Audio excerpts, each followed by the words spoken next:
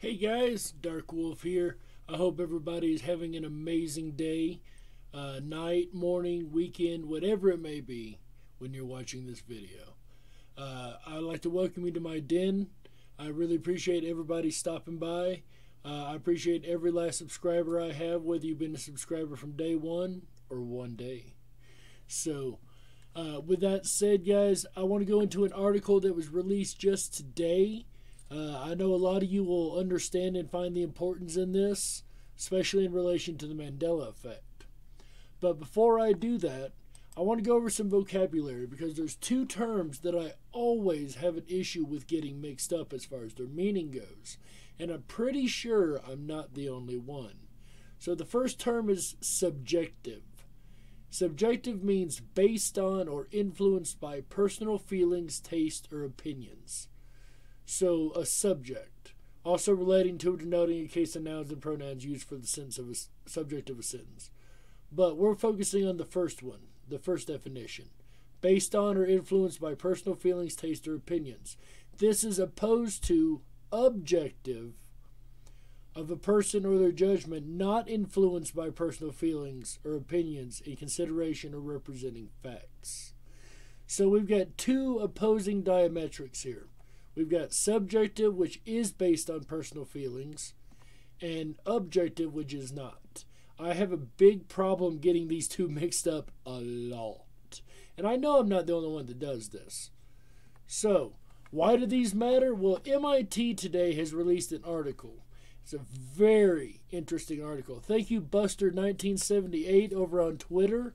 For those who don't know, we are over on Twitter. Chick reposted this. From Buster1978, so thank you, Buster, for finding and posting this today. Like I said, this did come out today. It says a quantum experiment suggests there's no such thing as objective reality or fact-based reality. Physicists have long suspected that the quantum mechanics allows two observers to experience different conflicting realities. Now they've performed the first experiment that proves it. Guys, before I get started, go ahead and hit that subscribe button. Make sure you ring that bell for notifications. And come on back by our next videos, and we appreciate having you. Alright, guys, this is posted on March 12th, 2019. This is back in 1961. The Nobel Prize-winning physicist Eugene Wigner outlined a thought experiment that demonstrated one of the lesser-known paradoxes of quantum mechanics. The experiment shows how the strange nature of the universe allows two observers, say Wigner and Wigner's friend, to experience different realities. I'm going to reread that. The experiment shows how the strange nature of the universe allows two observers, say Wigner and Wigner's friend, or me and you, to experience different realities. Since then, physicists have used the Wigner's friend thought experiment to explore the nature of measurement and to argue over whether objective facts can exist. That's important because scientists carry out experiments to establish objective facts. But if they experience different realities, the argument goes, how can they agree on what these facts might be? That's provided some entertaining fodder for after-dinner conversation, but Wigner's thought experiment has never been more than that, just a thought experiment. Last year, however, physicists noticed that recent advancements in quantum technologies have made it possible to reproduce the Wigner's friend test in a real experiment. In other words, it ought to be possible to create different realities and compare them in the lab to find whether they can be reconciled. Today, Massimiliano Prietti at Harrow University in Edinburgh and a few colleagues say they have performed this experiment for the first time. They have created different realities and compared them. Now, guys, before you get too wild and woo-woo, they didn't create two different parallel full universes. This is more of a double slit version of creating realities, as you see here. the experiment was set up a lot like what you see here. In other words, it ought to be possible to create different realities, compare them in a lab, find out whether they can be reconciled. I just read that, didn't I? Yes, I did. Their conclusion is that Wigner was correct. These realities can be made irreconcilable so that it is impossible to agree on objective facts about an experiment. Wigner's original thought experiment is straightforward in principle. It begins with a single polarized photon that, when measured, can have either a horizontal or vertical polarization. But before the measurement, according to the laws of quantum mechanics, the photon exists in both polarization states at the same time, a so-called superposition. So it's both vertically and horizontally polarized until such time that it's measured, in other words. Wigner imagined a friend in a different lab measuring the state of this photon and storing the result, while Wigner observed from afar. Wigner has no information about his friend's measurement, so is forced to assume that the photon and the measurement of it are in a superposition of all possible outcomes. Wigner can even perform an experiment to determine whether superposition exists or not. This kind of interference experiment showing that the photon and the measurement are indeed in a superposition. From Wigner's point of view, this is a fact that superposition exists, and this fact suggests the measurement cannot have taken place. But this is in stark contrast to the point of view of the friend who has indeed measured the photon's polarization and recorded it. The friend can even call Wigner and say the measurement has been done, provided the outcome is not revealed. So the two realities are at odds with each other. Before I continue with that quote, by that I want to back up and go back over this. So from Wigner's point of view, the measurement hasn't been done. Everything's in superposition. While from the friend's point of view, it has been. So two realities exist, one for the friend and one for Wigner. This calls into question the objective status of the facts established by the two observers, says Priotti and company. That's the theory, but last year Kaslev-Bronker at the University of Vienna in Austria came up with a way to recreate the Wigner's friend experiment in the lab by means of techniques involving the entanglement of many particles at the same time. The breakthrough that Priotti and company have made is to carry this out. In a state-of-the-art 6-photon experiment, we realized this extended Wigner's friend scenario, they say. They use these 6 entangled photons to create 2 alternate realities, one representing Wigner, one representing Wigner's friend. Wigner's friend measures the polarization of a photon and stores a result. Wigner then performs an interference measurement to determine if the measurement and the photon are in superposition. The experiment produces an unambiguous result.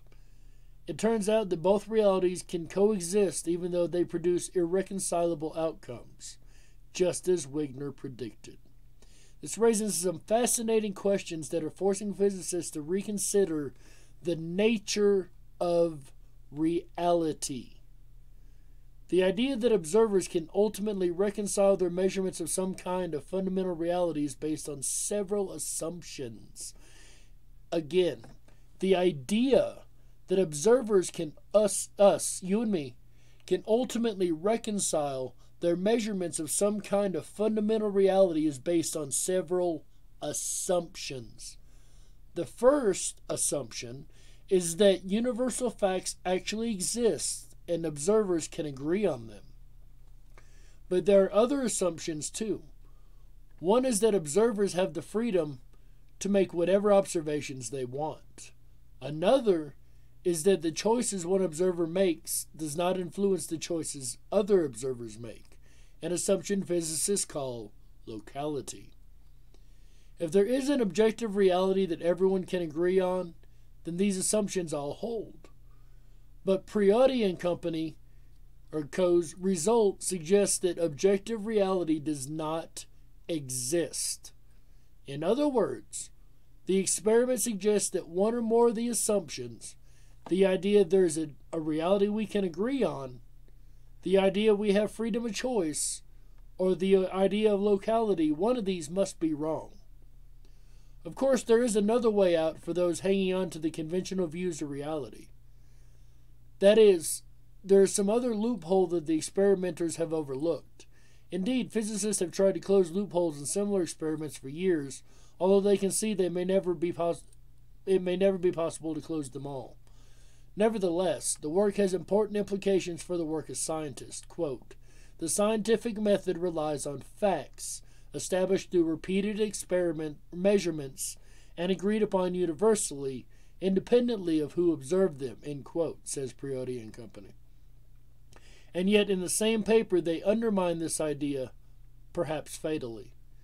The next step is to go further, to construct experiments creating increasingly bizarre alternate realities that cannot be reconciled.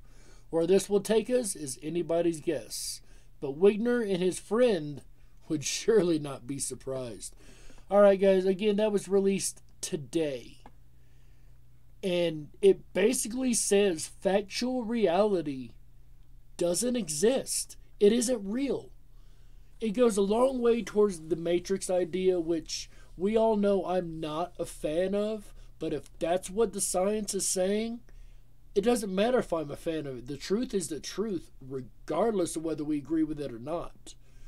I can say I don't believe in lightning. It's not going to stop it from striking me. It's not going to change the fact that it does exist. Or does it? Now, all facts are brought into question, aren't they? It's something to really ponder over, guys.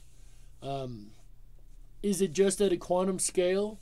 Does it go to the macro scale where we see Mandela effects? Are we all truly living in separate realities? Is that what's really going on?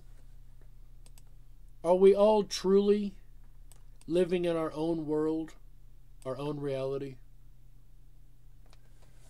Is the consensus of reality breaking down? Or is it that there is no free will? I really don't like the idea of that last one. Maybe locality isn't right. Maybe science got that part wrong. Guys, when it comes to the Mandela effect, a crazy phenomenon that nobody can explain, myself included, we've pulled together research teams of all kinds to try to figure this out. We've gotten so many steps closer. We found a lot of information from the Monroe Institute, from the CIA themselves. I like how SMQ stated the other day that at this point, when you're arguing about the Mandela effect, you're not arguing with us anymore. You're arguing with the CIA. When you're arguing about reality, you're arguing with the CIA. You're arguing with MIT now. True scientists. I know a lot of you guys don't like scientism. This isn't scientism. This is scientific fact, or questionable fact, I guess, at this point. But it's a very interesting article, guys. I wanted to bring it to you. I'm not going to make this really long. I just wanted to get this out there, and I hadn't seen any videos about it yet. So thank you, Buster1978. Thank you, SMQ. Thank you, Chick. The entire hashtag MERT team. You guys are awesome. Keep up the great work, and I'll see you on Twitter. Ladies and gentlemen, remember always, stay awake, but dare to dream. Bye, everybody.